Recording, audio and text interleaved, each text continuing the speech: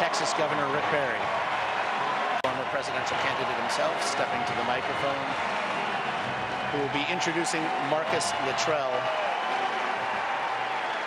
the Navy SEAL of Lone Survivor fame.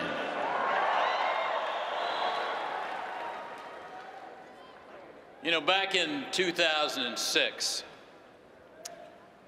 my wife Anita and I, we had this extraordinary experience, this great pleasure of touring a naval base in San Diego.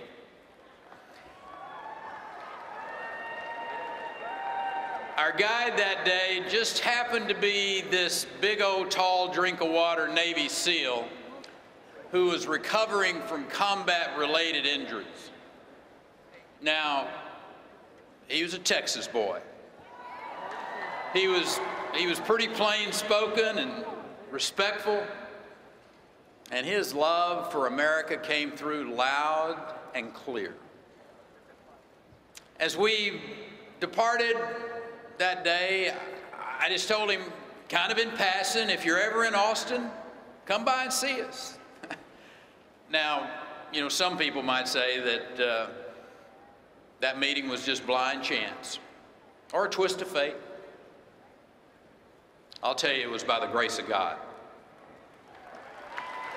And he and I kept in touch over the course of the months through a tour that he had in Iraq and in his return to Texas.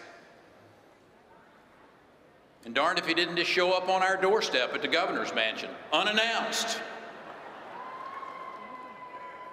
with nowhere else to go. We welcomed him into our home. We helped him get the care that he needed. And today, he's like a second son.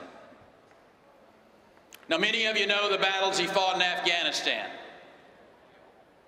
but too few of you know the battles that he and thousands of veterans just like him face when they come home.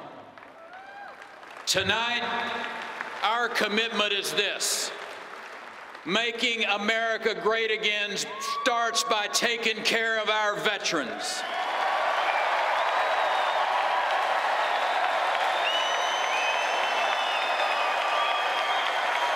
Thank